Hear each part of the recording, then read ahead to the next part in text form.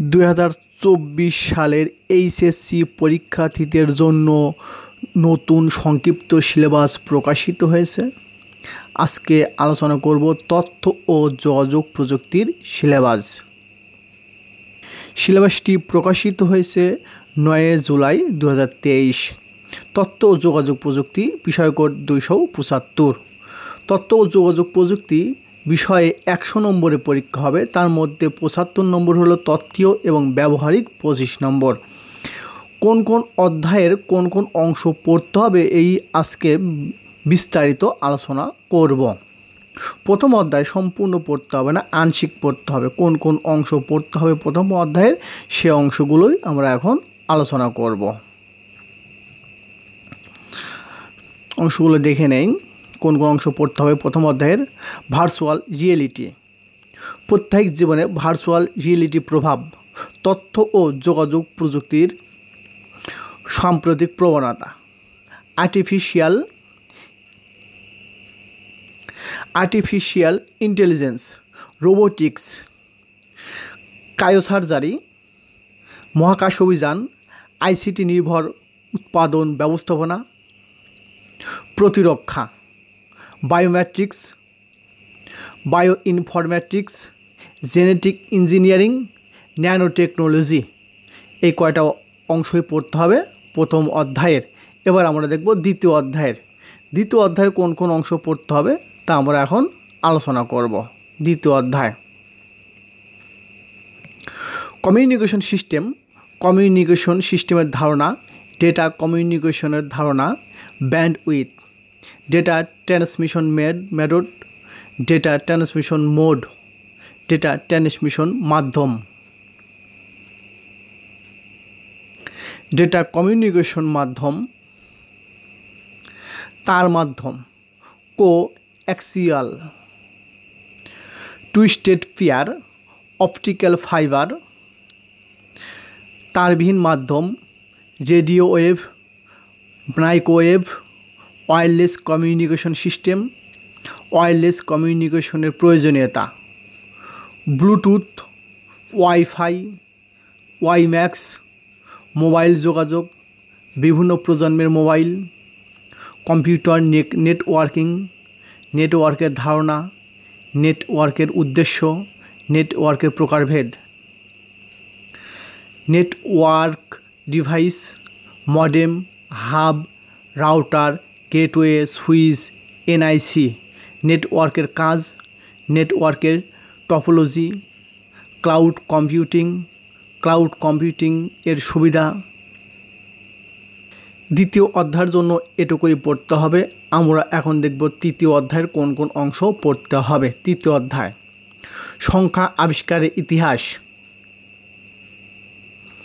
সংখ্যা পদ্ধতি, প্রকারভেদ, রূপান্তর, বাইনারি যোগ বিয়োগ, চিহ্নযুক্ত সংখ্যা, 2 এর পরিপূরক, কোডের ধারণা, BCD, Boolean algebra, digital device, Boolean algebra, Boolean উপপাদ্য, ডি মর্গানের উপপাদ্য, সত্যক সারণী, মৌলিক গেইট, সার্বজনীন গেইট, বিশেষ gate, এন্ডোকোডার, decoder, Eder, register, counter.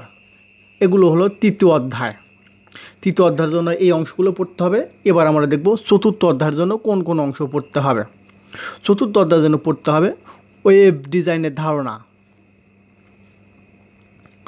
Web সাইটের কাঠামো, HTML এর মৌলিক বিষয়সমূহ, HTML এর ধারণা, HTML এর সুবিধা, HTML এর ট্যাগ, সিনট্যাক্স পরিচিতি, HTML এর নকশা ও কাঠামো, লেআউট, ফরম্যাটিং, HTML এর ফরম্যাটিং ট্যাগের ব্যবহার, প্যারাগ্রাফ, হেডিং, কালার এবং বিন্যাসের ব্যবহার, ওয়েব পেজ এ বুলেট এবং নাম্বারিং লিস্টের ব্যবহার, হাইপারলিঙ্ক, চিত্র যোগ করা, ওয়েব পেজ এ ছবি সংযোজন, হাইপারলিঙ্কের ব্যবহার,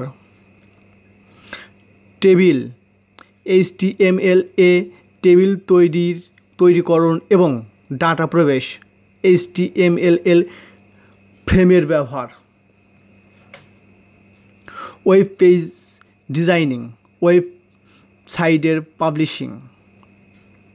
আমরা এতক্ষণ দেখলাম আইসিটির চতুর্থ অধ্যায়ের কোন কোন অংশ পড়তে হবে সেগুলো। এবার দেখব আইসিটি বিষয়ের পঞ্চম অধ্যায়ের কোন কোন অংশ পড়তে হবে। এবার পঞ্চম অধ্যায়ের অংশগুলো শুধু দেখাবো। পঞ্চম অধ্যায় প্রোগ্রামের ধারণা, প্রোগ্রামের ভাষা, মেশিন ভাষা, অ্যাসেম্বলি ভাষা, মধ্যম স্তরের ভাষা, উচ্চ স্তরের ভাষা, C plus, visual basic, Java, Oracle, অ্যালকল, Fortran, Python, চতুর্থ প্রজন্মের ভাষা, অনুবাদক প্রোগ্রাম, কম্পাইলার, অ্যাসেম্বলার, ইন্টারপ্রেটার, প্রোগ্রামের সংগঠন, প্রোগ্রাম তৈরির ধাপসমূহ, অ্যালগোরিদম, ফ্লোচার্ট, প্রোগ্রাম ডিজাইনের মডেল, সি প্রোগ্রামিং ভাষা, প্রাথমিক ধারণা, বৈশিষ্ট্য, প্রোগ্রাম কম্পাইলিং, প্রোগ্রামের গঠন, ডেটা টাইপ,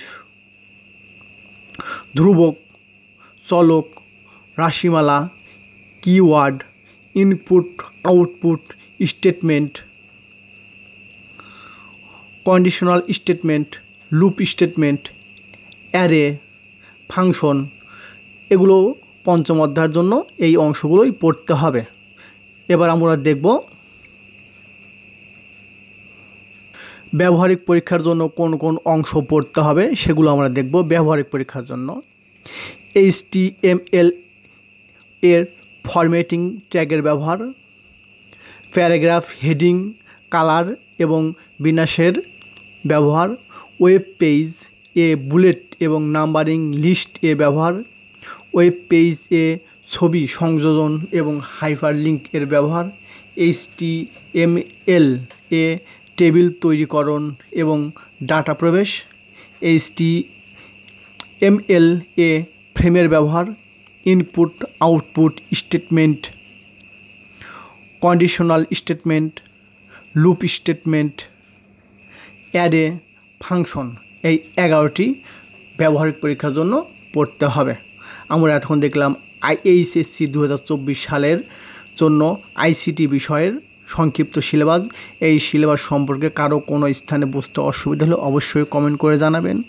এই চ্যানেল নিক্সাডিপুমা, এই চ্যানেলে সকল ধরনের সিলেবাস এবং সাজেশন দেওয়া হয়। কারো কোনো বিষয়ে সাজেশন লাগলে প্লে লিস্টে গিয়ে দেখবেন অথবা কমেন্ট করবেন।